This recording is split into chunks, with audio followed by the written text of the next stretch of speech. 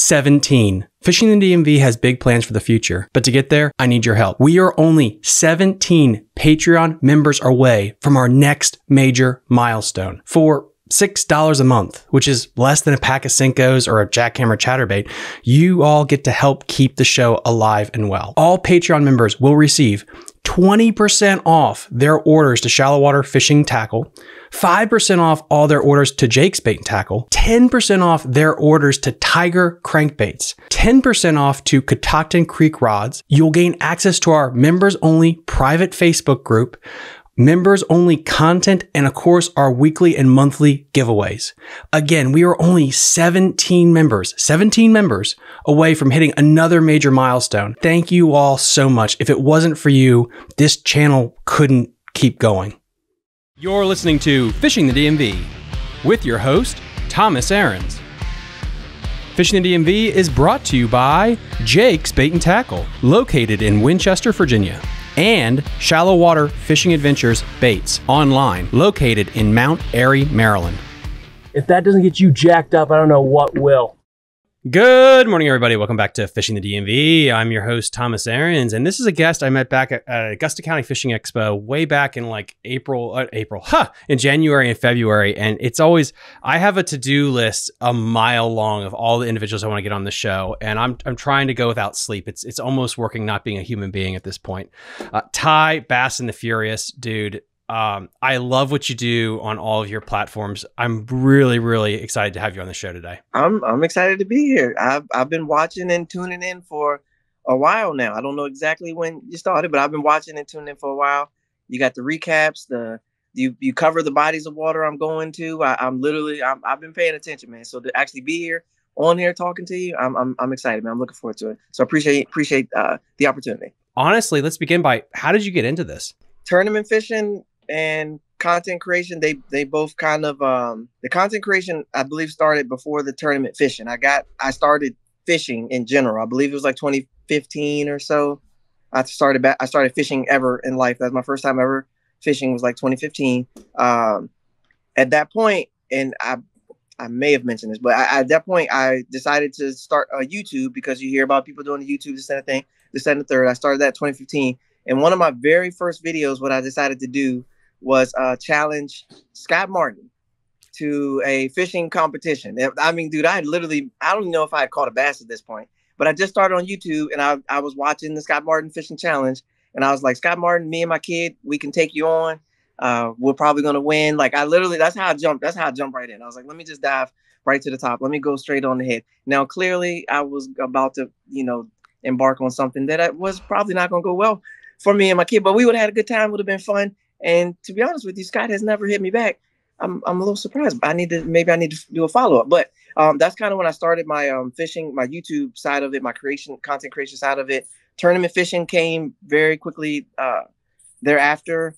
I think I caught like my first bass or so, and I was like, I want to do this a little bit more often. So the place I worked at had a tournament that they invited. At that time, I think it was Bassmaster or Major League Fishing pros, two of them, to come down to our job, and they would fish with us.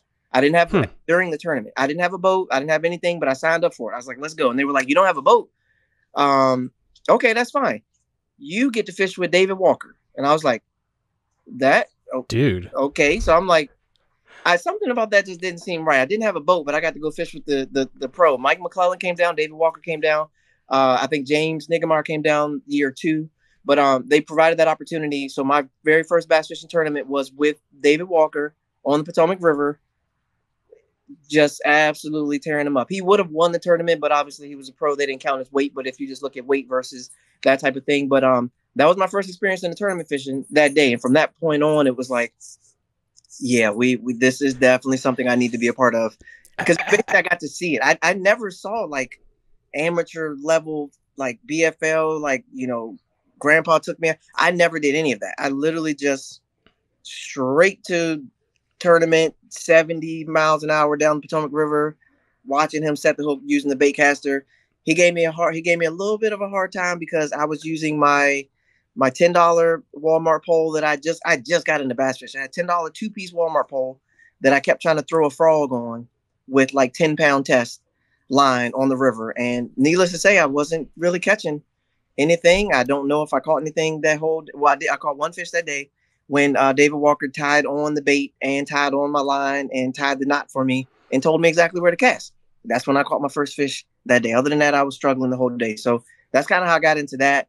If you mix it all together, you end up with the Bass and the Furies. That came from a brainstorming session with my buddies at work. We decided to try to put something together for my name so I could start to create a brand and different things and kind of grow my whole thing. That you When did that start? That was, I was definitely tournament fish like 2016, 2017, somewhere around there. I want to say it kind of. So 3 years after you dabbled on YouTube, you started to take it more seriously, so to speak. That side of it, yes, and the YouTube side of it. So just to put it all because my first name on my first YouTube channel was Ty's Fishing Adventure. So I really thought I was going to go Ty's Fishing Adventure. I thought I was going to chronicle my adventures as I go fishing, because I go fishing no matter what, right? So I'll go to church in a suit. I get out of church in a suit. I go right to the pond and go fishing.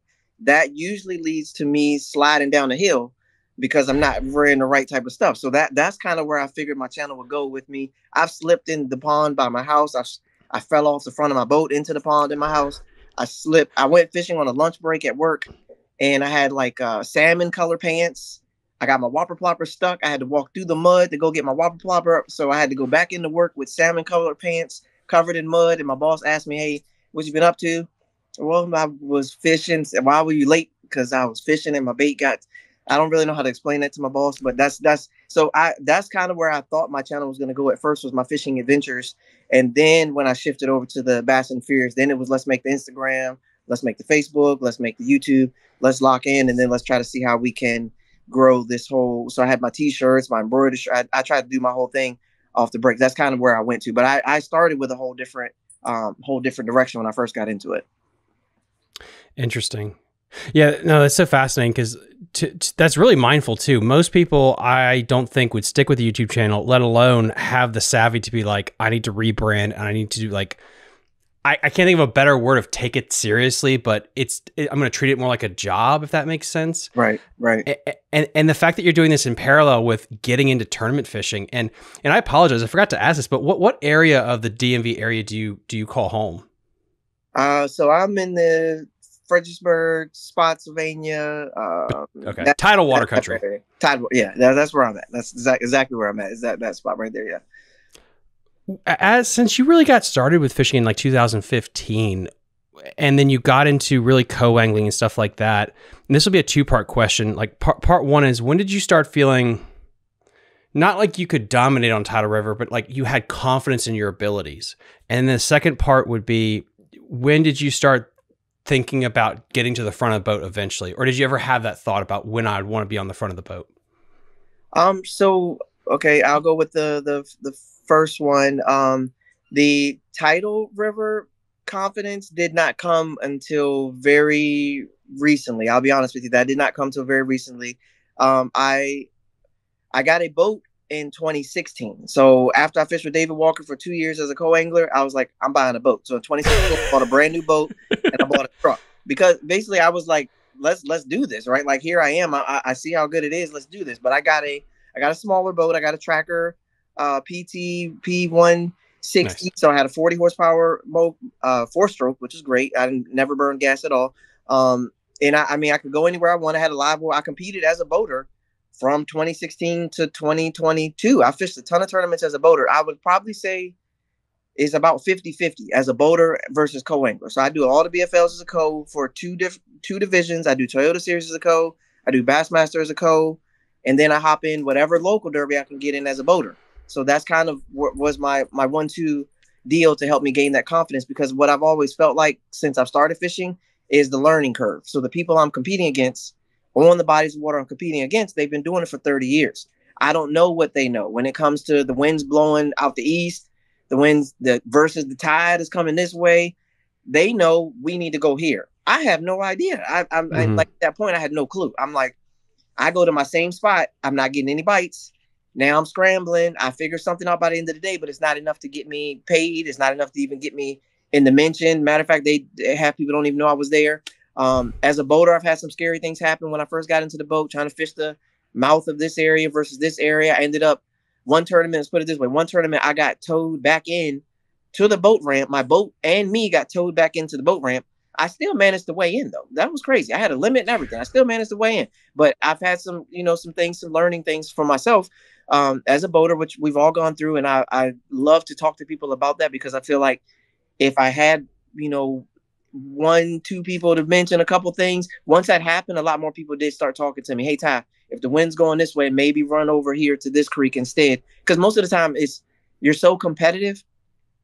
You ain't really trying to talk to nobody about shoulda, coulda, maybe type of thing because you're so competitive. You always think they're trying to take your stuff or go here and do that versus it's a small craft advisory. Maybe we all go to this creek and just all get back home safely type of thing. But I get it. It's competitive. I'm just as competitive as the next guy. I've always been that way since I was 8, 6, 7 years old. As soon as I could dribble a basketball, I've been competitive. So I understand it and I want to do my best. But the boater side, I think that was the first part of it was the boat moving from the code to the boat. It's a confidence thing, isn't it? Because you have to make the decisions now. You're the captain. I do. So that I really like that as a boater. That's why I would enjoy myself during the week as a boater, pitching at the certain spots and looking at this and this. And then as a co is just like, all right, I'm gonna just pick my spots. There's a lot of things I learned as a co, a lot of tips I picked up from people while fishing, while competing. That's always been my biggest thing. I get fishing the BFLs, I get learning, I get all that, but I feel like I can learn and compete at the same time. Like that's one of my biggest things. I'm not there just to take a notepad and write down some things. Because to be honest with you, there's some people I fish with. It is what it is. They're there. I'm happy they tried it, but I'm sorry. Like I told you before, when you fish with David Walker one week, when you fish with Mike McClellan next week, when you fish with Mike Iaconelli one week, when you fish with Tom Breddington, when you fish with Gray Buck, when you fish with all these dudes, it's hard to get in a boat with a guy that can't hit a target. You know what I mean? I'm just being honest with you. That's very difficult. That's a good question for the kids that are listening at home. How am I going to word this? Are all co-angling opportunities equal? Like you just said, if you had the chance to be a co-angler at a Costa or an Open, is that more valuable in your opinion than a BFL or an ABA? It's gonna depend on who you. I think if I understand you correctly, I think it's gonna depend on who you get as far as the benefits of that event. So let's say I fish the Opens. You get Iaconelli one day. The next day you get some guy you never heard of from some town that you never heard of fishing your home body of water, but this ain't where he's from. He's basically doing, let's say he's doing the Opens and he's trying to survive. Basically, he wants to finish decent the points to get to the next point. When he comes to an out of town fishery, I'm sure he wants to do good, but he's also just trying to survive. He just wants to get through here, not crash and burn, as they say. A couple podcasts I've listened to. You don't want to, you don't want to tank at one of these because it's really hard to make your numbers even out and get a top 9. So that guy, am I going to learn a lot from that guy? He threw a chatterbait down the bank. I'm not like he put his boat in the water, all right. Like I'm not really picking up a ton of stuff from this guy versus picking somebody that's fishes the body of water that I fish all the time. I get to see what little bait, what little trick they do and little thing like that. Those little pieces. Now those are like, cause I fished the Toyota series and I drew Adrian Avena on day 2 and he was either leading or in second place.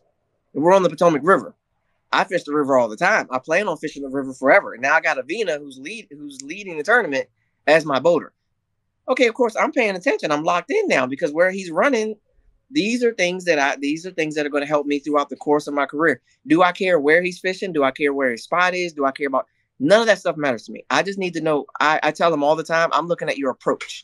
As a co-angler, I'm looking at your approach. I want to know your thought process when you get, and this is the bigger tournaments. When I'm in a BFL, I don't care what that guy's thinking about. I'm just being honest with you. Sorry, BFL boater. If you're listening, I'm sorry.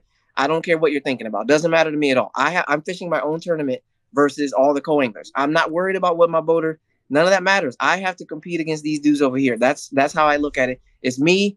Honestly, it's me versus the fish, to be honest with you. I need to figure out the fish. I'm really not worried about anything else anybody else has going on. I'm locked in on what I got to do.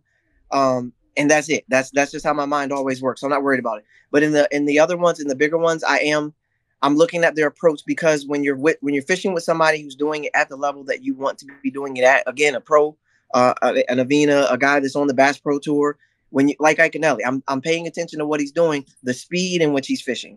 I'm paying attention to these things because he's doing it at the level that all of us aspire to get to. So to get from where I'm at to where he's at, this is what he did. I got to pay attention to that. I need to pay attention to what's going on, because Iconelli fished exponentially faster than any person I've ever fished with in my life at all, and was accurate. Any side of the boat he pitched his bait on, accurate, hit any target he needed to hit. And I'm like, if that's what it takes to be where I want to get to, it literally changed the way that I fish. I had that same experience with David Walker, because he's doing the same thing. I just didn't know what I was looking for when I was fishing with David Walker. I had no idea. I'd never seen tournament fishing at all. So I had no idea what to look for, what to key in or pay attention to. Hopefully that makes sense. Hopefully it didn't not sit well with a bunch of people, but that's just how my mind works. It's the internet, buddy. It's like, it is what it is. I really don't care. I'm trying to be nice. I'm trying to be polite. I saw that you and I think Ryan Ingalls, shout out to Ryan, fished the Potomac teams and top 12, buddy, and they absolutely freaking smoked them. 23 pounds to win. Do you think it's harder to win a Potomac teams compared to a BFL? It's funny that you say that, because we actually talked about that on the day of the tournament, me and Ryan. That's funny. Yeah, Ryan's a good dude. Shouts out to Ryan, man. I always have fun when I fish with him. I met him fishing a BFL earlier when we had a phenomenal day. I got a top 10. My highest weight ever in a BFL came with fishing with Ryan Ingalls, and I barely cracked the top 10 on the river that day. I think I had 16 plus out of the back of the boat, or 15 out of the back of the boat. And the very first guy that came into the ramp had 17 as a co-angler. I was like, I thought I had a chance at winning. I had 15 plus. I'm like, dude, I got a chance. No, I took 10th, but I had a blast with Ryan. The Potomac team's trail is by far, like, those guys are the best sticks on the river. If you can win one of those deals, you are, because honestly, I think the payout is one of the best, if not the best, for the local trail, the payout and the guys. I mean, I looked around and I saw like 3 guys that guide on the river as that's what they do for a living, are in the Potomac team trail. You got all the sticks that have been fishing it for 30, 40 years or whatever. It's an extremely tough trail. I've been fishing it since I got my boat in 2016. The very first trail I tried to fish was Potomac teams. I literally jumped right into Potomac teams because I wanted to fish it on the river. And yeah, I definitely, my 14 and 15 got me 67th place out of there. Like, it's tough. It is. Those dudes are good, man. My hats off to them. They are really good. Really good. I feel like that's a pro and con. And I guess the reason I say that is, you know, as a kid that fished high school tournaments and really fished any local tournament I could get in on the Potomac, I always thought like, okay, I suck because I could never finish in the top 10 at those things. And then I went to college and fished the college series. And when they would go to the tidal water, I'd start smoking them. And then I realized like, oh, it was because I was going up against 50-year-old men that have fished this place nonstop. And I realized like there's a positive and a negative to that. And it'll mess with you. Because I definitely thought I was doing something. I thought I was doing pretty good. I'm out there. I feel pretty confident. Like I said, like you mentioned before about building that river confidence. I definitely thought and then you get there and you're like, man, this is tough. I think I maybe got a top 20 once. I fished with another guy who's on YouTube. I don't know if you guys know him. His name is Your Next Cast. Me and him used to work together. And I fished Potomac Team's Trail with him. Me and him fished it.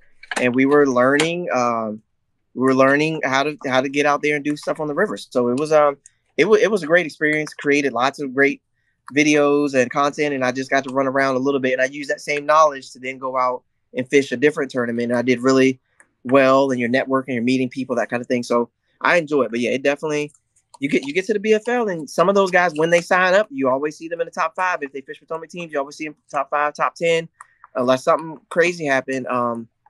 But you have a better chance of getting the top 10 in the BFL than you do in the Potomac teams. I think I agree with you there. I think, the other one, I know what you said, the river confidence. The reason why I said it came later for me, I'm talking like what are we in 2024? Maybe Yeah. 2020, 2021, somewhere around there. I started getting, and I've been fishing it for 4 or 5 years, but just it's just that like a lot of those guys out there, I've fished around a lot of them too. They've seen me catching fish. I've seen them catching fish. They it's almost some of the simple stuff like getting in a grass flat and sitting there, or just Yeah. like circling around it. That little stuff I had to pick up on, because I'm always thinking that you need to move. Sometimes on the river you don't touch anything on your boat. Just literally just power pole, sit and cast all around where you're at. You don't. And I've seen dudes lose tournaments because they feel like we gotta run over here and check these dots. Gotta run over here and do this. And the moment you do that, somebody slides right where you just were sitting at. They top five. You shoulda, coulda, woulda. And if you had just stayed, I know it started, you weren't getting bites every 45 minutes, but if you just stayed, I mean, eat a sandwich, take a break, do something, but don't give up that spot. When you move, somebody's going to slide and you're not going to do well. And you're going to be upset when you see who cashes a check at the end of the day, when he was right beside you. In athletics, I think there's a bell curve on certain techniques or qualities of an athlete. The example I give is if you're a pitcher and you think your curveball is your best pitch, working on your curveball 30% more doesn't help. At that point, you should work on your changeup, work on your fastball. Just working on your curveball when it's your best pitch habitually doesn't necessarily no longer make you a good athlete. If you have dreams of like maybe cracking it as a professional, do you feel like there's a bell curve with the Tidal Potomac? Like maybe I should stop fishing the Tidal Potomac as much and work on Lake Anna or clearer, deeper water just to kind of round out your game? I think, and I actually do talk to a couple of my friends about this, because I think when it comes to fishing, and I think that's where a lot of people get lost, is that you do have to understand and I didn't at first, that's why I'm saying it. You have to understand what your end game is. So if your end game is to be, and this is my end game, is to be the best I can be on Potomac, Kerr, and maybe sprinkle in SML and Anna. That's my plan for myself. The reason why I haven't tried, the reason why nobody's seen, the reason why you haven't heard, why is Ty not in the Bassmaster thing yet? Ty has no desire to be in the Bassmasters. I don't have any desire to be in the BPT. I have none whatsoever right now. I have 4 kids. I have a family. I have a whole deal. I don't want to be gone week after week after week. Going to work is one thing. Being in Minnesota or New York for 8 weeks at a time and then coming back. And then my son's a senior in high school. He's varsity captain. His team is darn near undefeated. He's having a heck of a year. If I'm missing every game because I'm over here, I have no desire to do that. So my goal is to be the best I can on these like 4 fisheries. So my end game, I need to be well-rounded, deep, clear water, and the river. But I feel like within what you're saying, just to keep going, I need to be good on the river tidal grass, but I also need to be good in the wood. I need to be good on the rocks on that as well. Like the same skill set that I use on every body of water, I need to make sure that I can and have the spots, and I have the wherewithal and the tackle and preparation, all that stuff for all of them. So that's why for me, what I do all season, and people they want to give me a hard, man, you just be fishing ponds, man. You be fishing ponds. You out there, you holding up big old fish at a pond. It blows me away that the fact that people want to throw shade at people who pond fish and count like that. I try to explain it myself. When I pond fish, I have a pond that I go to that's similar to the Potomac. And I do it to practice, like what you're saying. I get well-rounded with grass fishing by going to a grass fishing pond. When I want to go deep clear, I go to this pond that I know that's like 10 to 20 feet deep. And I throw my deep diving crankbaits and I look for what I can find. I try to run into brush piles and see how I can come through. As to your point of being a well-rounded individual, I feel like that is a key for me. That's part of the reason why I started throwing a drop shot at first. I didn't even know how to rig a Texas rig when I first got into this. I had no idea. I just hammered the drop shot, shaky head, drop shot, shaky head. I had to flip back around to throw a chatterbait to learn how to do a chatterbait and a crankbait and searching and stuff. I was so used to holding my rod still, straight dead stick, and just waiting 20, 30, 40 minutes, to get one bite. That's how I learned. So adding the power side of fishing was a whole thing for me. So well-rounded is what, when you pick up a drop shot, you ain't saying nothing. Pick up something else. Even matter of fact, today, this whole week, I've been going out and I just throw a frog. I'm not a frog fisherman. I honestly, it's not even my favorite bait to throw. I know people love frogs. I might be offending people, but I didn't like throwing a frog. So what do? I take a frog out. Every single day I can go fishing, I take a frog out. I'm going to become better with a frog. And that's it. I caught a frogfish before I came and talked to you. I'm going to throw a frog until I get the frog down. That's just me becoming well-rounded, because it's going to come into play at some point. It really does. And I think, and that's something that I've always battled with, is I don't want to become so good at the Potomac at the expense of everything else. And I really, and it sounds so weird, but I've just known so many friends that are river rats, and I don't say that in a negative way. If you're listening, it's you guys will always take my money, but I know if I pull you on Lake Anna, your butt's going to pucker a little. And I don't know. It's like, I'd rather bat for a strong average everywhere than hit a home run one place. And I don't know. But it's so hard because all the tournaments are on the Potomac, like all the big money right now, it's the Potomac. You could go to Kerr.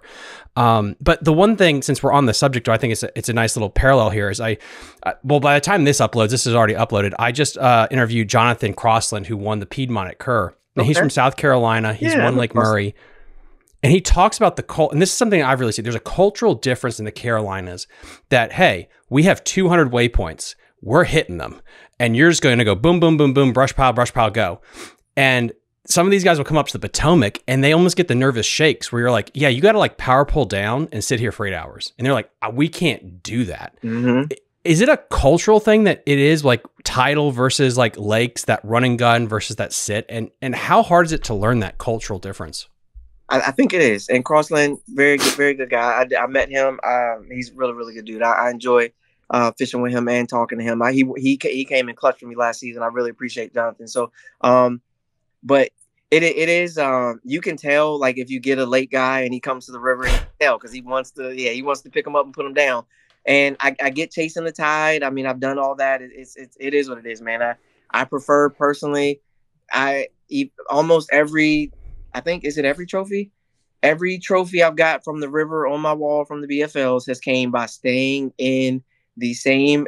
Matter of fact, both of those trophies came within 100 yards of each other. We were fishing the same stretch on the Potomac. If you put me in this stretch on the Potomac, I'm getting one of these up here, because it's so good. It's such good fishing. But we sat there for 7.5. We might have picked up and started the motor and ran over to one little area and was like, nah, that's not. Come right back. You hop on the lake, man. You're waypoint, rock, steep tapering point, rock point, especially a place like Kerr.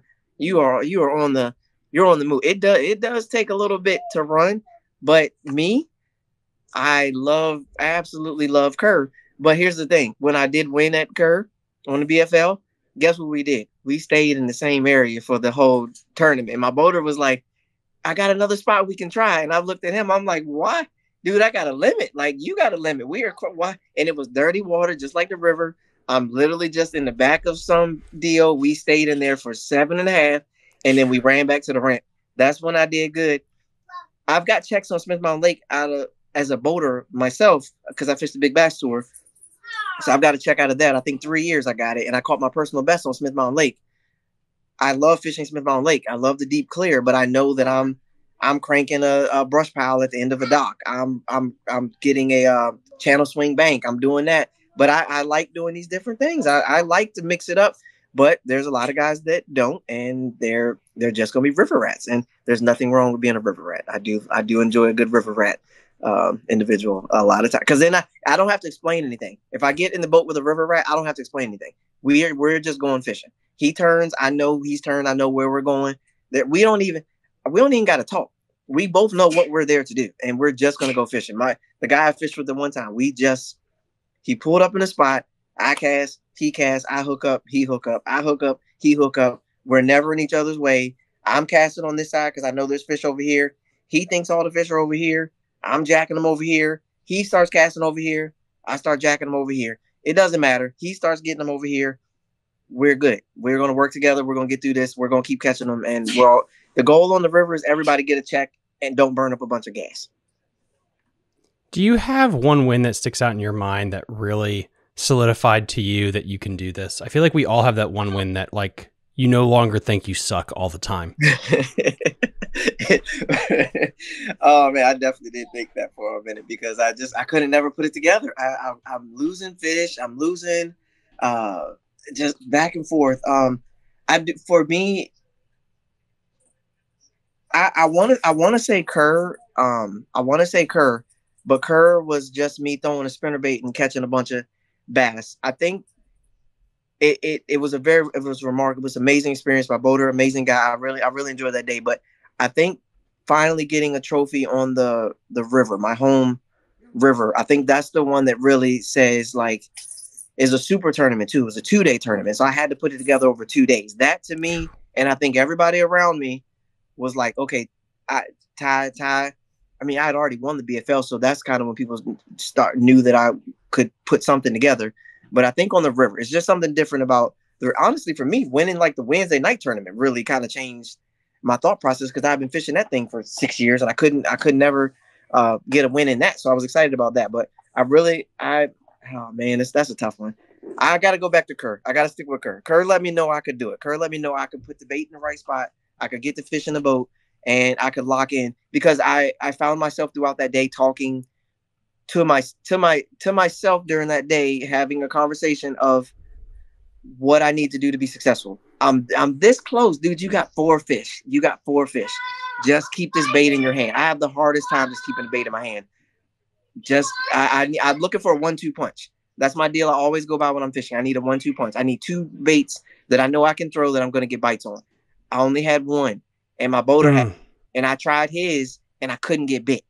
He caught 20 fish. I had my 4 and I couldn't get no more. And he's just jacking. I was like, all right, let me switch baits real quick. The sun poked out a little bit. My spinnerbait bite went away. His bite picked up and he's lighting them up. He's catching them on top water, catching them on vibrating. He's lighting them up. And I'm determined to keep the spinnerbait because I'm getting the right quality. But then and that let me know that I had in me in fishing. I've always had it for sports and basketball and stuff like that. But in fishing, it just let me know that I can lock in, I can grind, I can get to the end of this deal, I can put the pieces together, and then I get to the end, and then have the ultimate result being the win. So I gotta stick with Kerr. Was there a moment in that day that you actually let the thought in your brain pass and entertain that you might have won it? Absolutely not. At no point in that day that I thought I'd won that tournament. None whatsoever. I kid you not. I thought I would get a check. When I got 4 fish, I was like, and one was like a 4-pounder on Curry. And I was like, this is a good fish. That's a unicorn. I'm looking at the results from last week. It took like 10 pounds or something. I'm like, okay.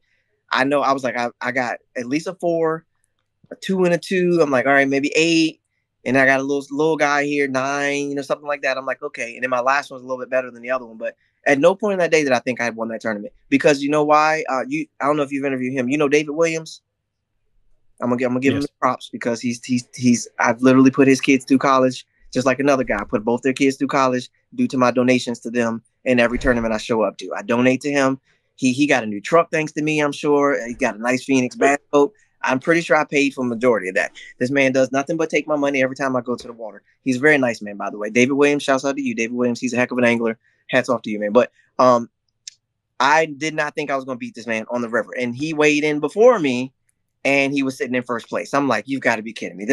I'm never going to get this deal. Even when they got to the last guy in the parking lot, the last guy walking up, it's 2 guys. One has a sack. And I'm leading at this point, and we're at the end of the turn. I still didn't think I had. He's walking up. I look at his bag. I'm like, dude, he's got way more than 11 pounds.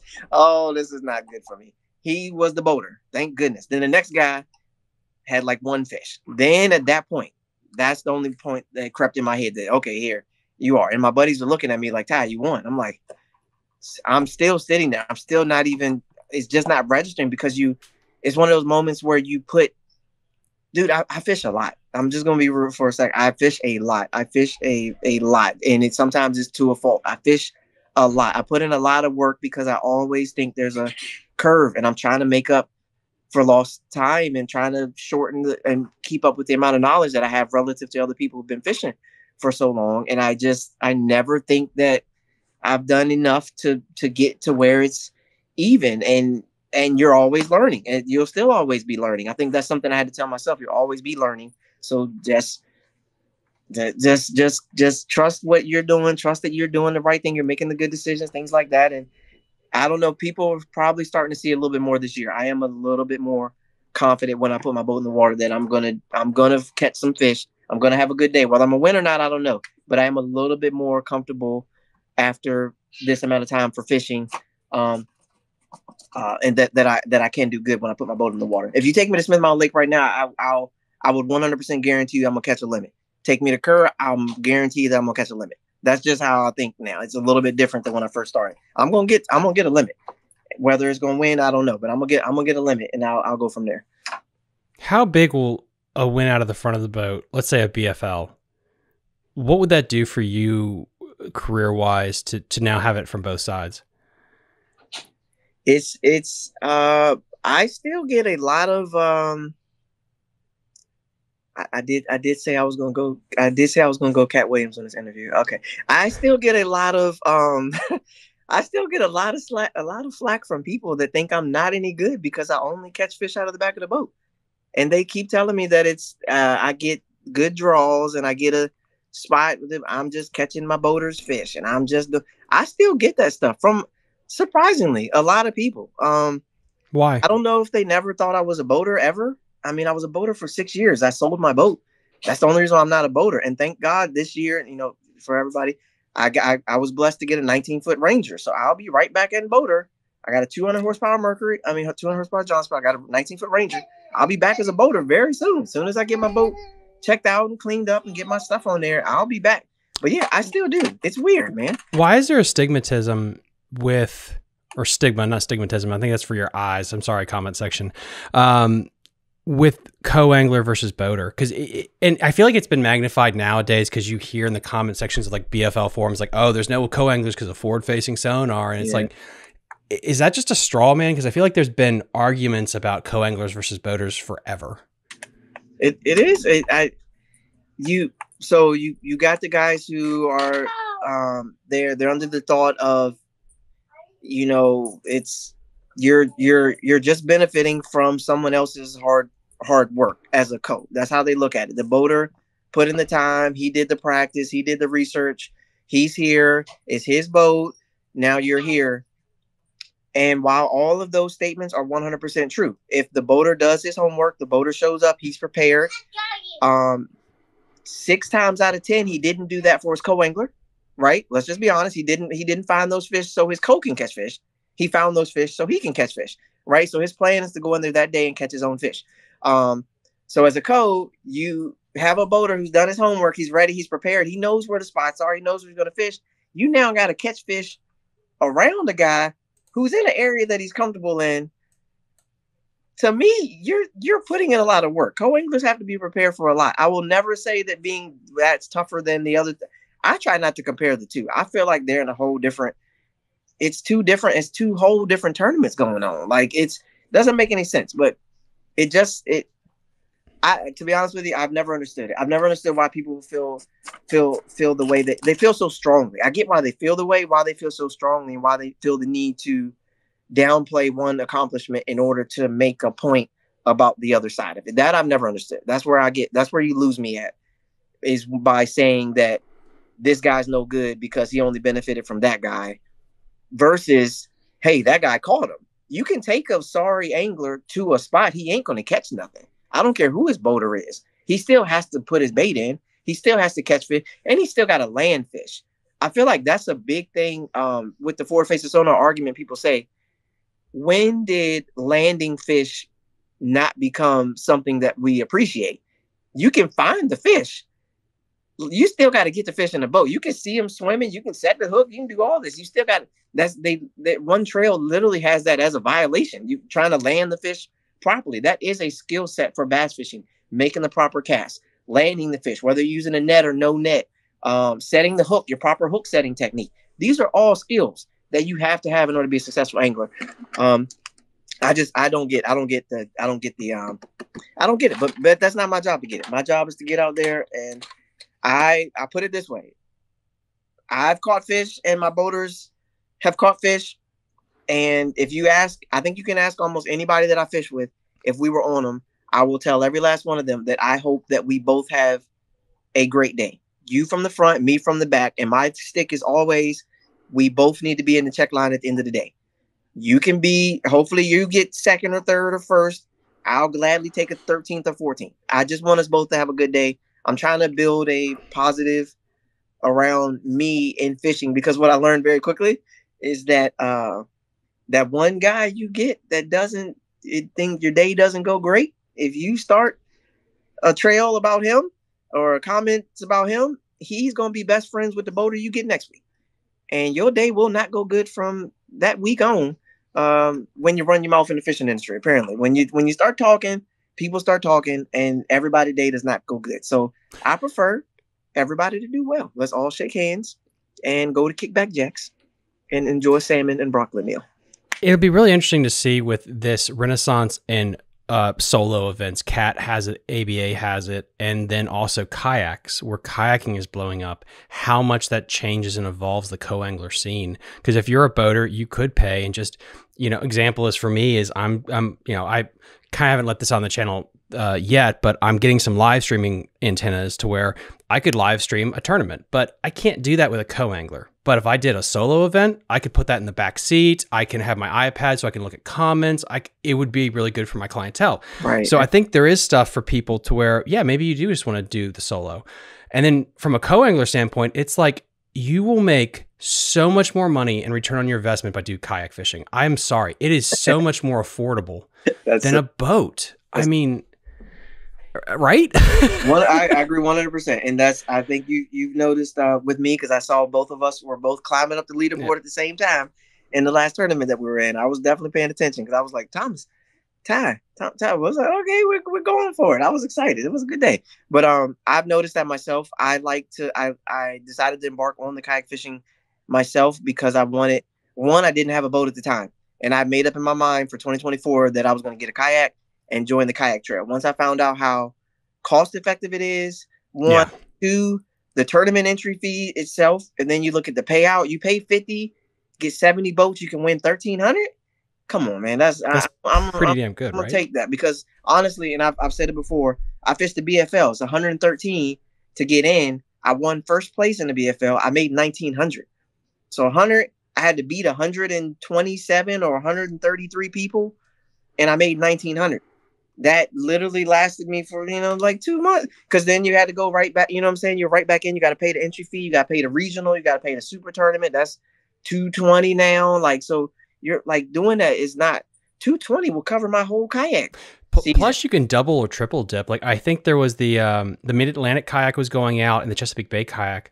In theory, you could enter all three tournaments the same day. And if you have the most inches, you'd win all three tournaments, and that's like $3,000 to $4,000. Like that's a hell. I had no idea that because they were mentioning in the meetings, and I was like, put the code identifier for both, and I was like, I didn't grasp the concept. I didn't do it. I maybe I should have, but I'm doing it now. I'm actually in 3 kayak tournaments right now, and I put all the identifiers on one board, and I'm submitting everything for all of them. I'm trying to catch all of them. I didn't even know that. Like I didn't even know that was a thing. So that side of it too, that makes it kayak fishing is I really, really enjoy it. I absolutely love the kayak fishing community just as a whole. Everybody's out there, man. They want to see you doing good. They're willing to offer tip. They want to help out. They want to help out if they can. Even in the meetings, they were stressing the importance of if you see your buddy struggling, make sure you help them out. I've been in tournaments where at the BFL, you'll be calling all your buddies and they ain't nobody trying to come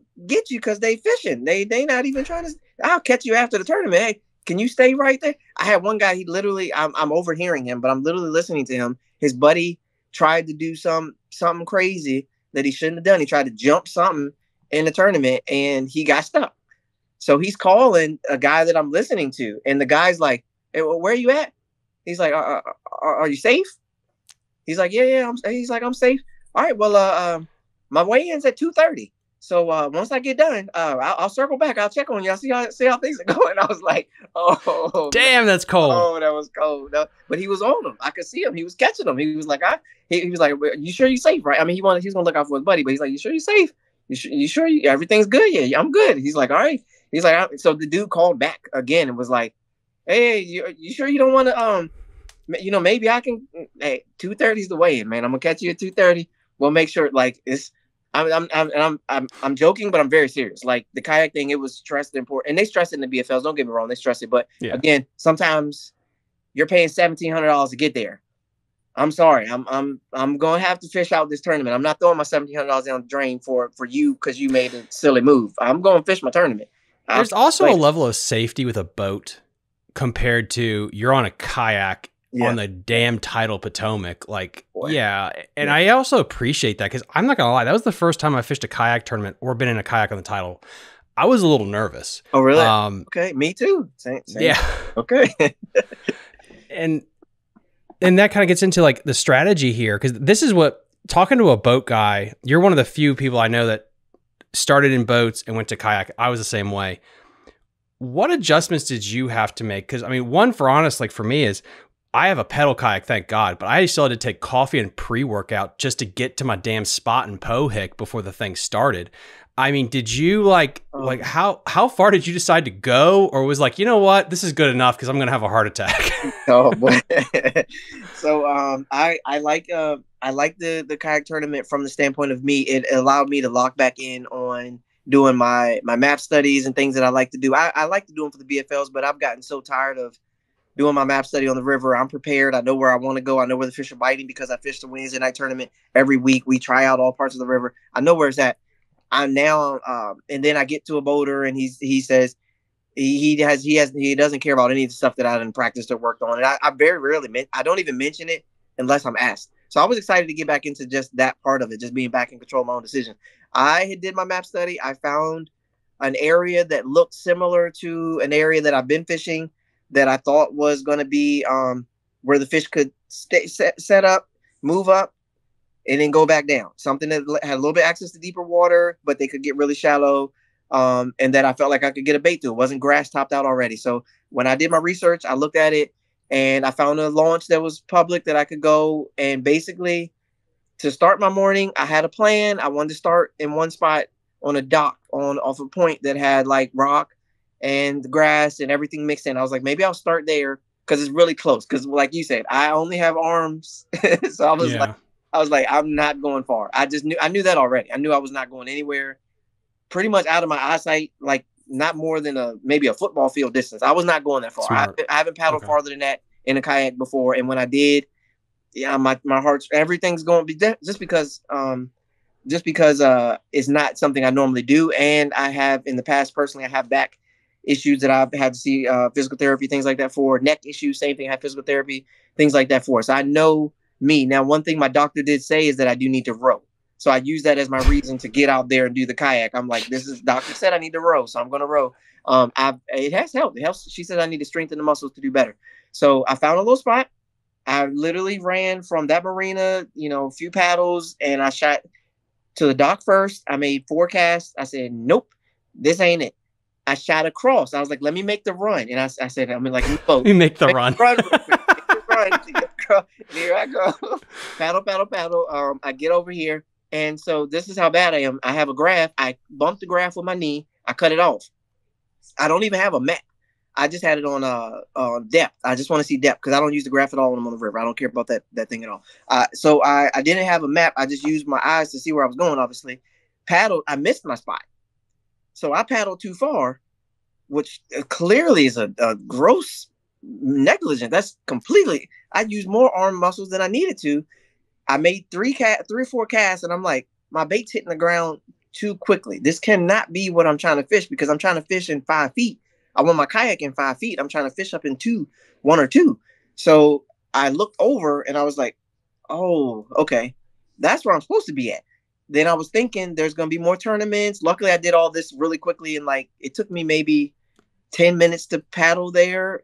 It took me like 23 to paddle back because I was exhausted at the end of the day, but it took me like 10 to get over. I finally found my spot. Then I set up and I stayed there for 7.5 hours. I never moved. Do you feel like there were any issues with adjusting your equipment to being out of a kayak versus a boat with hooks or anything like that? Example is crankbait fishing. When I finally went over to a kayak, I got my ass kicked every time I lean into a fish. Like, I don't know why I keep missing fish on the kayak. And a friend told me, he's like, well, your shit that you use on a boat is too soft because you're used to taking a step back and putting pressure. Okay. Well, if you try to do that in a kayak, you're going forward and you need to beef it up. And I learned that. I was like, oh shit. So I have to adjust some of my stuff. Did you feel like there's anything that felt a little off your first kayak that you want to adjust equipment wise? 100%. Yes. I think as we were saying, adjusting from the boat to the kayak. Yes. That was huge for me. Making those adjustments, especially from being a boater or a co-angler. It was first time I set the hook on a jig fish in a kayak, I almost went out the kayak. Because I tried to give them everything I had, like I normally do when I'm in the boat, when I can take that step, like you said. And I set the hook and my kayak went sideways and I went and I don't think I landed the fish. I still think I missed him, but I did have to learn that. Now, what I did, the only benefit that I have of that, making the adjustment, it wasn't too bad for me. My hook sets, and you can ask anybody that knows about me, my hook sets are not ferocious to begin with. That anyone that knows me fishing, they know I usually lean into, I lift up or I sweep to the side. Those are usually my two go-to because I fish crankbaits and I fish a wacky rig. I'm going straight up or I'm leaning to the side. So when I switched to doing kayak fishing, it wasn't that bad because I am still doing I'm skipping my Senko, which I found was actually pretty good because I sidearm skip. So I sidearm skip, that was fine. I lean into, and then when I'm crankbait, I'm just sweeping. So I noticed that I'm sweeping. I've already changed my rod action because I know my hook sets are a little bit lighter than most to be beefier rods already. So like not shorter because I'm short. I'm 5'6", so I got shorter stuff. But my power, sorry, that's what I'm trying to say. The power of my rods, so that the rod does more of the work, the power driving the hook in versus me driving the hook in. So like that's how my stuff is already. So switching over, I don't know if you guys can see here. I think I got 42 rods right here in my living room. And then my whole tackle's over here on the other side of the living room that we watch movies, and then on my tackle. So I have them right here. I didn't really have to change. I use the same stuff for both. I haven't changed anything at all. And I just went out the kayak earlier this week, and I jacked them on a Texas rig. I mean, every single fish I caught came on a Texas rig, and I did lose some with the hook set, but it wasn't necessarily the hook set. It was more of the kayak. I spend so much time because I don't have pedals. I'm adjusting. That's where I'm struggling at. So I pull up on a spot, I make the pitch, and then as soon as I make the pitch, my kayak starts drifting this way because I don't anchor down. I'm pulling up to a spot real quick trying to make a pitch. Then when I straighten up, when I go to set the hook, I'm late, and I lost like 2 fish like that yesterday because I couldn't get my hook set in. But that's more of just trying to get a different, like you said, with the pedals or something where I can at least just sit. A lot of times when I'm setting the hook on a crankbait fish, I'm not even facing the fish when I set the hook because I cast this way, my kayak goes this way, and I'm reeling this way, but then I feel the bite, then I set the hook this way. Then as I fight the fish pulls me back to straighten out. Then I start setting it like that. It's just, that's what I'm having a hard time. I told my buddy I spent more time correcting my position than I did making casts when I went fishing. It is so bad, man. I feel so terrible. I'm like, if I could have pulled up in the grass and at least just sat there for a second. I used my anchor, but I still got blown around, man. It was tough for me. That part of it was tough. I don't know if it was your first tournament. If it was, I mean, you hell of a job. Top 10 finish against some really good MVKVA sticks. A hell of a finish. Appreciate that, man. Thank you. It was my first kayak tournament ever. I did a Fishing Chaos, like one of the month-long tournaments that they do where you can fish anywhere. I did one of those. But a single day, just 8 hours in the kayak. That was my first time spending 8 hours in the kayak, period. That was it. That was my first time going to the tournament ever. And then, of course, I chose the river of all places to get blown around on my very first day. But it was okay. I was glad the wind wasn't as bad. But I also picked a spot that I thought I could sit on the backside and the wind wouldn't bother me as bad. That was part of what I was trying to look for. The one thing we haven't mentioned yet is while you are doing so much, I mean, you are an insanely busy human. I thought I was busy. I have nothing on you, whether it's co-angling, boating, kayaking, all this stuff. Your social media and your portfolio, how do you manage that when it comes to short? And this is going to, guys, some of you guys will like this shit. Some of you people won't because it's going to get super nerdy. How do you manage short form versus long form content, your editing procedure? Like, do you have like a pattern you've developed to stay consistent? I do 100%. I struggled a lot early on making the videos because I was just doing long form for like 2015, 2016. Everything was long form. There was not a lot of people making the short stuff. So I have 100% have a system that I use if I'm going to do the long form video, like where I'm doing my tournament day, if I'm doing like a fishing day. And that's why people have not seen a lot of those lately, because that just it can get and does get time overwhelming, and people just like, Ty, I don't have time to edit 8 hours. I know, I don't either. That's why I have a system, and my system is very key. And it's very simple, but it's basically one button. And I had to get the GoPro that has the button, but it's just a highlight button. That's literally my deal. So if I film an 8-hour tournament, whenever something happens, I hit the button. That way I'm not watching 8 hours of film. If I'm talking, if I'm saying a key point, highlight. If I catch a fish, highlight. I know at least a minute before the highlight and probably a minute after the highlight, I'm going to have something that I want to use. So when I get home, I don't look at 8 hours. I literally look where the red highlight marker is. I know those are the clips I want. I take those clips out. Every video I edit is in iMovie. So I don't use any different type of software. I do everything on my phone through iMovie. I have a MacBook. I have it all on there. I have a photo, Adobe. I have all that stuff. For me, my system only works if I just do iMovie on my phone, edit short form. It's literally get it, edit it, either allow it to auto do, and then I tweak the auto if I can, or whatever idea I have in my head, I use the idea in my head. Make a bunch of videos. Whenever I create content, I go through and I make a ton of videos. Save draft. I have a million drafts saved. Draft save. Then when I know when I'm busy, because I sometimes I work 13, 15-hour days. Sometimes I work 7, 8-hour days. Sometimes I work, immediately come home, got to go right to a sporting event with one kid, drop that kid off, sit at the event with the other kid, come back, pick the other kid up, come back home. I ain't got time to be editing no video. I don't have time. There's not no time. Maybe when I get to the event, if I'm sitting and I have service, I might edit something. But at that point, it's just a matter of go back through, grab draft, upload draft. I when I say draft, I do captions, words, choose the photo, the cover photo. I do all that at one time. Save as draft. When it's time to upload, hit share, and I'm good to go. So without a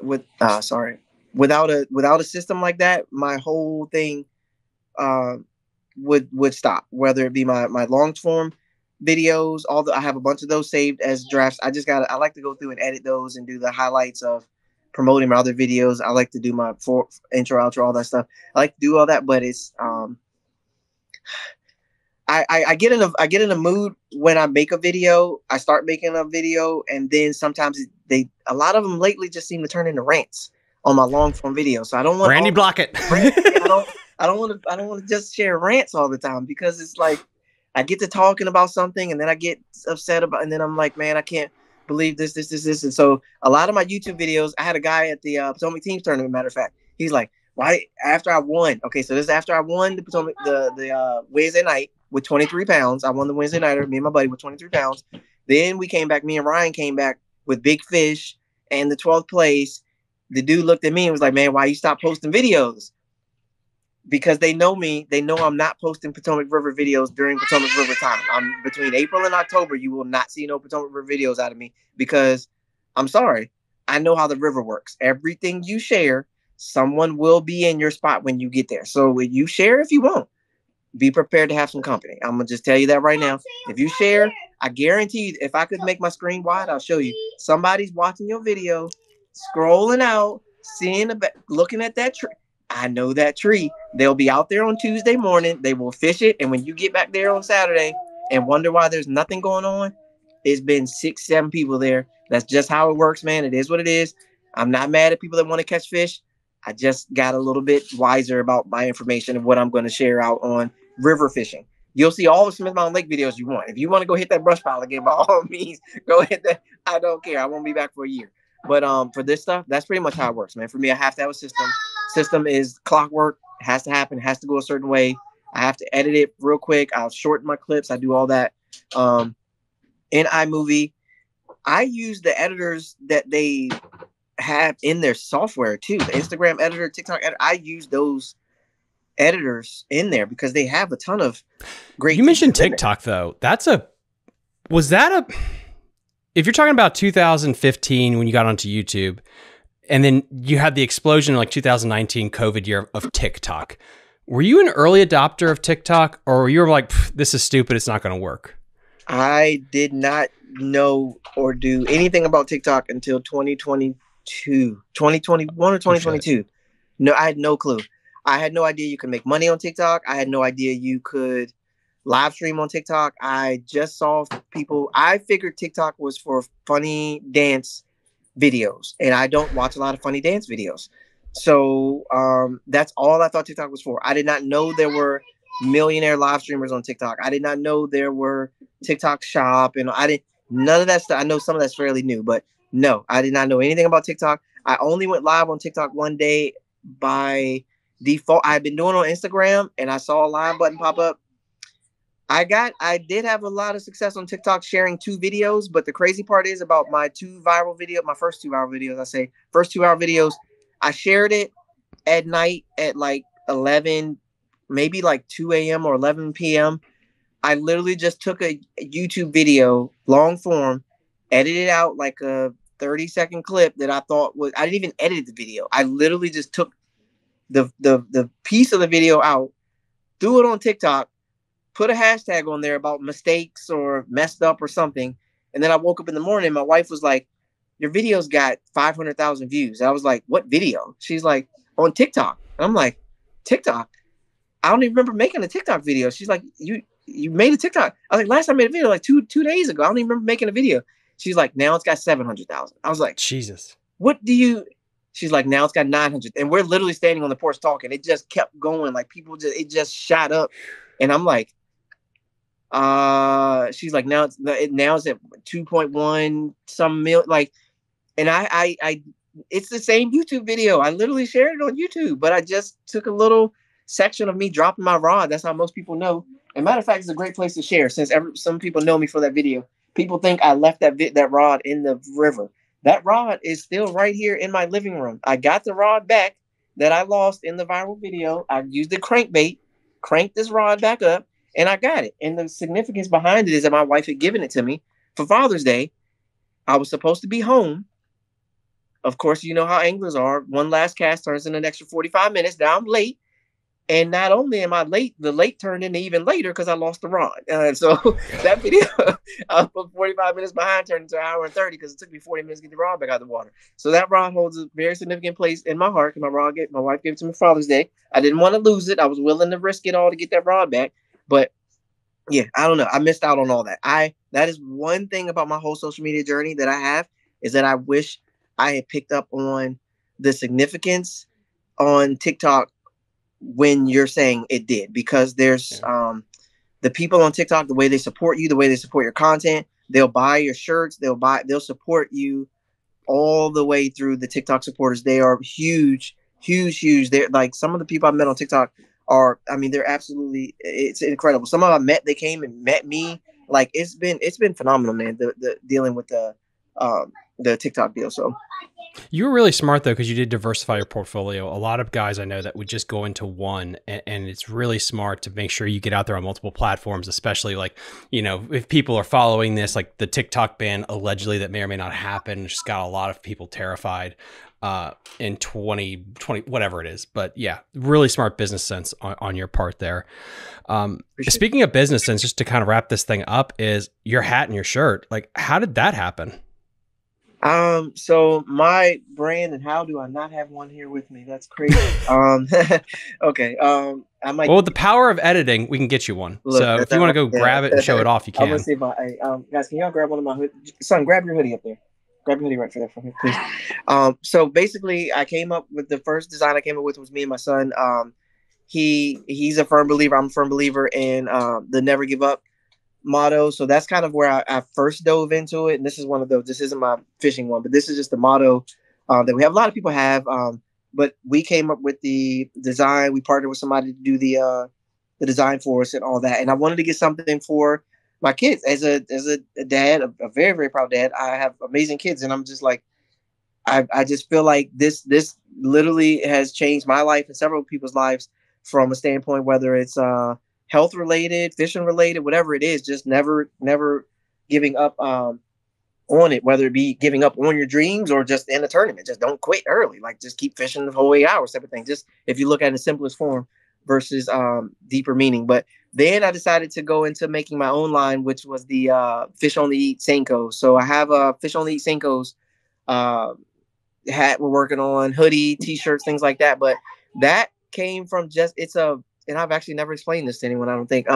It's a philosophy that I have based on just my experience in tournament fishing, is that we all know what fish like to eat when they're eating certain things, yet you still spend $900, $600, $77 when you know that if you just tie on a worm, you can catch fish, right? You just tie on, if you're a frog fisher, you just tie on a frog. Sometimes you get in your own head and you mess your own self up. So it's a line I created about Fish Only Eat Senkos, just meaning that fish eat whatever you're gonna throw. That like sometimes you just overcomplicate it. So it's about adapting. That's why I created the line. It's about adapting to the conditions that day. So fish only eat Senkos. They only eat orange and brown Senkos until the watercolor changes. Then they don't eat that color anymore. Then you might want to find a green, pumpkin, purple. But it's really just about adapting. So that's why I created the Fish Only Eat Senkos. Fish only eat chatterbaits, fish only eat things. Whatever bait people come up with. I have a guy that wants me to do a snakehead one. Snakeheads only eat frogs. I'm working on a snakehead line of it as well. Snakeheads only eat frogs type of thing. And I'm trying to partner with bait makers to, if fish only eat a frog, but you have a specific frog, we put that on the shirt. So I'm trying to break out on the line. So you know that you fish this type of bait. I want to put that exact bait on the thing. So I'm working on that as well, but I just, everything's a process time and everything costs money. So I'm trying to pace myself when it comes to, I have so many ideas. I would just assume jump out and do. I have ideas. I've messaged Bassmaster, Major League Fishing. I have ideas for the tournaments. I improve viewership, people watching, getting people involved in the sport, things like that, making it more fun, because I hate to say it, but we all know nobody can watch 8 straight hours of fishing. It's not, if I fish, and I'm not going to watch you for 8 hours. I'm going to go grab my pole. I'm going to go fishing. I'm not going to watch you fish or watch the back of your head, the side of your head, the front of your head. I don't care what part of your head I'm watching. I don't care about any of that. I'm not going to sit there and watch you fish for 8 hours. I'm going to go fishing at some point. I told my buddies, he's like, "What? You watching the tournament?" I am. But I put it on the screen. I make the screen big. I cut my phone off. I let it play like a podcast, and I go fishing. That's what I do. That's how I watch all the tournaments. I let it play like a podcast, unless I hear them say something about top water, then I open up my screen, and because they zoom in on top water. I love the zooms. So if I know they're going to zoom and I get to see the bait walk, it's like mesmerizing. It's like the little thing that they swing in your face. So when they do that, then I want to tune in. But other than that, I don't want to sit there and watch nobody dangle a minnow for 4 hours. I don't want to see that. I don't want to see that crap. So anyways, but yes, that's why I created the line. It's really about adapting. Today, I have on my my sponsors stuff. I got that on, but for the most part, I like that idea. I like the idea of having something of my own that I create myself. So people ask me, why don't you have Bass and Furious shirts?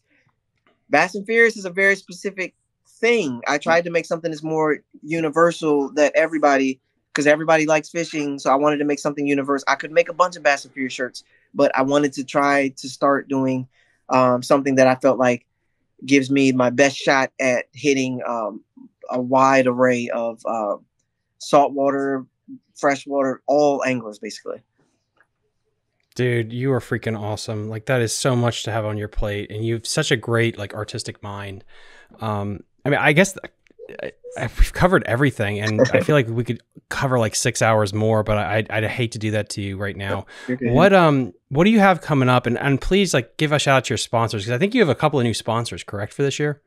I do. I made a few changes knowing that I was going to do the kayak fishing. I wanted to align things with that. Then I got the boat. That kind of switched me there a little bit, but yes, I do. I've got fishing just one division of BFLs this year. I decided to cut back from 2.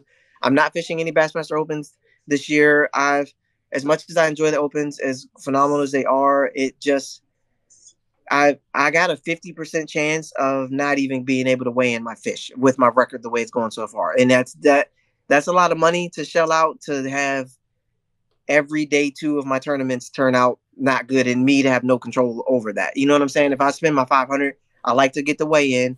I'd like to be there and I'd like to have a chance to do. So I'm gonna chill on the Bassmaster Opens just for a little bit. Plus they don't come anywhere near my town. If they came to the Potomac, I would throw my whole rule out the window and I'd jump right back in there. But they don't come to the Potomac. So or James, or if they came to Kerr or Norman, I mean something, but it's fine. So no Bassmaster Opens, but I am doing Toyota Series on the Potomac, BFLs. As many kayak trails as I can get into. I'm working on something about that. I know me and you talked about it. I'm going to release that very soon, but I'm working on my own thing for the kayaks as well. That's kind of what I got planned coming up for this year. That it's started off great, and I make a lot of my decisions. I may be like some people when I say this, but I make a lot of my decisions about my fishing in season. So I basically told myself, if I'm doing the kayak trail and it's going great, I'm going to prioritize the kayaks. If I'm doing the BFLs and the BFLs going great, I'm going to prioritize the BFLs. I'm going to, if it's your year, like I think, was it Crossland or something? I think it might have been Crossland. Somebody, Tyler Trent, one of these guys like that. When you're on them and you're catching them, you got to get on the water and keep on fishing. So that's kind of what I'm doing this year. I want to do that. As far as who I'm partnering with this year, I did Still 13 Fishing. I've been with them now for 4 years. They were recently bought by Rapala, though. So Rapala now owns 13 Fishing. So now I'm a part of Rapala Pro Staff Team, 13 Fishing. That includes VMC, Terminator, Suffix Line, and I believe it's one more on there, Laura Jensen. I don't know if anybody knows Laura Jensen, but they're all under one line now. So Rapala owns all of them, I believe. So now that means since I'm on 13 Fishing, now I'm on the Rapala team. I've had a chance to talk to some people at Rapala now. I feel really good about that deal and where we're headed. I am a little bit. You're always sad when you work with one and it's not the one anymore. Things are changing now. There's always a transition process, but I love working with the guys at 13 Fishing. The guys there that I got to know and talk to, I felt really good about that. But it's different now, and I gotta adapt. As I say, I gotta adapt. I gotta move on. I did this year also in working with. No, I think I got one of their things here. Evolve rod sleeves. I did start working with Evolve this year. I complain about treble hooks in my rod sleeves every single time I go fishing. Somebody gets chewed out because a crankbait hook ends up in my rod sleeve, and I cannot stand it. I lose so much time fishing by getting the crankbait hooks in my sleeve. These have the material where no crankbait hooks are getting through my thing. I've tested it several times now. They don't get in there. I can just go up and make my cast. So Evolve, I'll partner with this year. Nest Realty, that's a real estate company local to Virginia. If you are looking to buy a home, Nest Realty, I partner with them. I know one of the agents there. Her name's Robin. She's phenomenal. She actually sold me my house that I live in right now.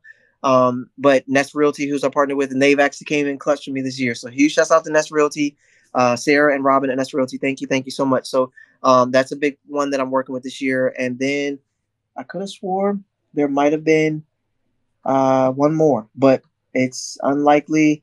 I've had the weirdest year with sponsorships this year. I have not shared this anywhere with anyone. I had the weirdest year with sponsorships this year. I've dealt with some things that I don't feel like any person should deal with when it comes to working with companies. And it's unfortunate. I'm choosing to take the road of, I understand things happen. Even though nothing was actually explained to me, I'm taking the road of life happens and I need to move through with my life, and I need to adjust and make things that happen I need to make happen. But it's been a very interesting year for me for sponsors. So I'm very thankful for the ones that I just mentioned to you. Very, very thankful. Generically, do you think the relationship between corporate and content creators is better, worse, or the same since you started? I had it a lot better when there wasn't as many of us, put it that way. Now I think everybody's kind of got on to what it takes or what they're looking for now, in particular the return on investment. They have ways to track and monitor if you are actually worth anything to them, if that makes sense, right? So they have ways to do that now. So it's different. It's different now. They can see if you post and there's no sales, well, yeah, probably not gonna write that guy a check anymore. We were writing checks before because he said he was talking to everybody. Now we know you're not talking to anybody, or at least no one's listening when you talk. So they're changing how they approach that. I've had And the majority of my deals, a lot of people think some of the stuff I got is from fishing. It is from fishing, but I didn't want fishing to dictate whether you work with me or not. So basically, if I never win another tournament, I still want companies, I still want to be marketable in a sense to where companies can work with me. I don't want it to rely on whether or not I've got a top 5 or top 3.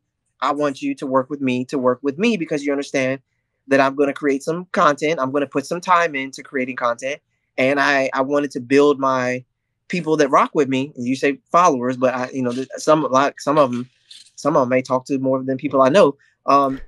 I want them to know that there's people that rock with me and that they will listen if I do say something, because they know that I'm not giving them junk. I'm giving them something that they see me fishing. They see me testing, like I've been talking about all week. I kept it low key for a minute, but the cleanup crawl from Crush City, the Rapala, I just got on this company. So I'm learning all the baits and all the stuff like that. I throw it, but I'm going to post something that shows it that I'm using it. I use it on a regular basis. It did good for me on the Potomac. It did good for me on the other pond I fished the other day. It did good for me here. Like, so the people know that if I talk about something, I'm not trying to do that. So that's kind of how I wanted to market myself to people. So a lot of the stuff I have is as an influencer or content creator. The fishing side is a bonus side. When I come back with a trophy, okay, now you're talking about stuff and you're fishing. I didn't personally think there was any validity to what I was saying as an angler without something to show that I can catch fish. There's so many people that talk about, you need to throw this bait. Me personally, I got to see you doing something before I'm going to listen to you talking about a bait. You can tell me all you want. If I ain't seeing you catch nothing on it and you don't got no numbers, I ain't seeing you fishing no tournaments that I know about, I'm not listening to your bait talk. I'm going to turn it off. I'm going to go watch Randy Blocky rant instead. I'm not listening to your junk. I need to know it. So for me, being able to create content and actually, I guess, influence. I guess I'm a micro influencer. I guess in a sense, influence people to do, because I have a lot of people. I had to tell myself this. I know we're wrapping up. I had to tell myself this. Not everybody is a professional bass angler. Some people just want to learn. They just want ideas. They just want tips and tricks. I saw you shared one. Matter of fact, you giving me kudos. I saw you shared one. Guys, I'm telling you, Fishing the DMV here, the guy can catch fish. I'm telling you, you can catch fish. I seen him moving in the board. I know he can catch fish. Then you released a video about your tips. I did. Yeah. So I'm like, yes. So that's what I'm saying. When I see, and I know, of course, when the notification popped up, I have my notifications on for your podcast for sure, because I need to know when it's coming on. See if you're talking about Smith Mountain Lake or Kerr. I saw the Billy Coles episode on Smith Mountain Lake. Everybody needs to know what Billy Coles is doing.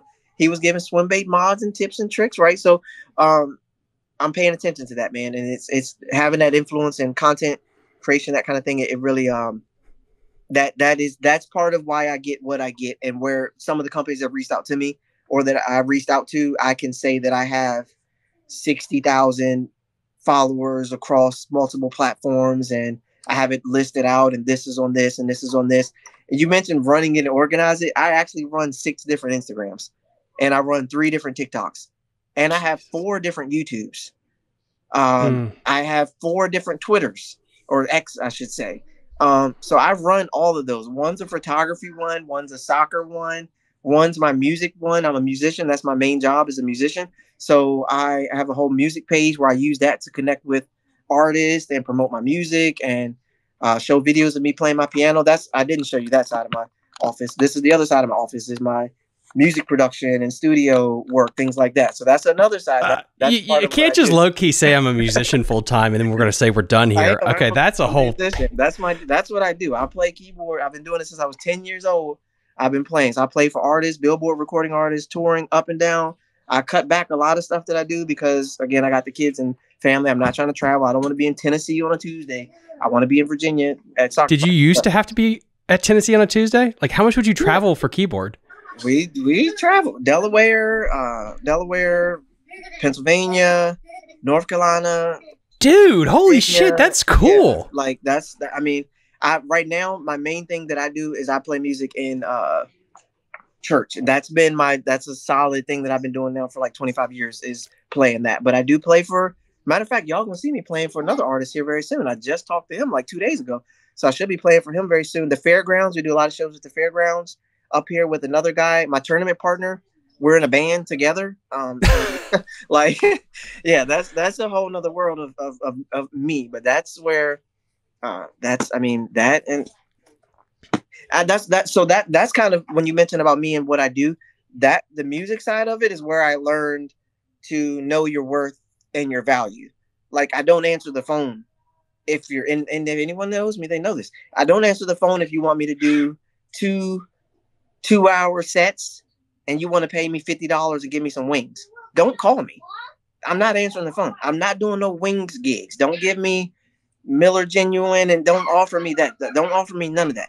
$200. I need, make it worth my while, and then we're gonna play, because I've done, you know, that's why I say I understand my work. So when I meet with these companies, when I talk to people, I have different conversations and my thought process is different, because like I said, I'm trying to diversify. I want to make sure, I need you to know that I can play country music. I can play R&B music. I can play hip hop. I can play rap. I love playing country music. I'm Brett Young. In case you didn't know, that's one of my favorite songs. I love playing these types of, I play all kinds of stuff. Any song, whatever you pick. That's part of why I like to just do, I'm in everything, man. I'm sorry, Tom. I'm in everything. Dude, no, I love this. My God. Like, I love these little tangents you could go down, because I would not have put that on my bingo part as professional musician that on the side he fishes bass tournaments and wins. That's so cool. Oh man, when you say it like that, that does sound pretty yeah, but that's me. Yes, that's 25 years of music is what I've been doing. I just got into fishing, like I said, maybe eight or nine, and I only did it because basketball kind of slowed down, your knees, you know, things like that. I wanted something that I could get into. And Rick Clunn, I commented on Rick Clunn's thing. I told him, you never know who you're influencing. You never know who's paying attention to what you're doing. I commented to Rick Clunn. I saw Rick Clunn fishing. I think he might have been 67 or something at the time. If he's not even 67 yet, I apologize, Rick Clunn. I think he's like 70 something though. But he was like 67. He's still putting his boat in the water. He's still competing at a high level with all these guys. This was like, 7-8 years ago. I saw it and I said, do I want to do that? I can't play basketball when I'm 63. I'm not even going to try. I'm just going to watch them. I'm going to watch LeBron's kid play. That's all I'm going to do. Like, I'm not going to be trying to do, but I think I can bass fish. I think I can climb in a boat. I think I can pitch out a rod. I think I can, do the mental toughness thing and grind for the days. So that's when I decided to make a decision to try to get into bass fishing, to try to do like Rick Clunn doing, something I could do for a long period of time. That's literally what got me to thinking I could do it. And since then I've been here we are. We're still going. We're doing our own thing. You know what I mean? Dude, last question is, why the keyboard and not the saxophone, drums, guitar? It's very unique. How did you get into the keyboard? At the time it was actually necessity. So my dad plays bass, my mom sings, my sister sings. So at the time it was like a choir we were playing for.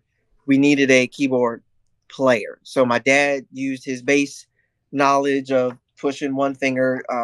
He's like, son, hit the keyboard right here, do this. Then he showed me how to hit 3 notes. And at the time it was, that's the need that we needed at the time for a musician wise. To stick with it was, had to do with, I love playing the piano. I love creating. I love melodies. I love just doing that kind of thing. But, let's just say, and all my musician buddies are going to hate me for this. When it comes to playing the type of music that I play, most of the time, the keyboard player is the one that's running the show. A lot of the times, he's the music director, and he's the one that they look out for the best when it comes to the end of the day, and they spread the wealth. The sax player, the style of the way I'm playing, the sax player, then they sometimes they may give him a couple of packs of Pokemon cards. Like, they don't really look out for that guy at the end of the show. I don't know what that is. A lot of times they consider the keyboard player to be the lead instrument at that time. So for my best bang for my buck, to stick with was that I played the drums. I'm on an album playing the drums. I played the drums. What album? It's a group called the Silver Brothers. It's a family group. They put me on there as drums. My cousin plays the keyboard too, so he played the keys on that. They put me on as drums. It's still available. I'm pretty sure you can download it, but I create my own music. I like doing my own thing. I like just being in charge of the melody, coming up with the ideas in my head, that type of thing. I'm usually the guy that does that. And I mean, sometimes it's great. Sometimes it's a lot of pressure and it's a lot of work because you do have to learn every song. Somebody doesn't learn their part. I got to know the part, that type of thing. But it's that was so cool. Okay, last thing.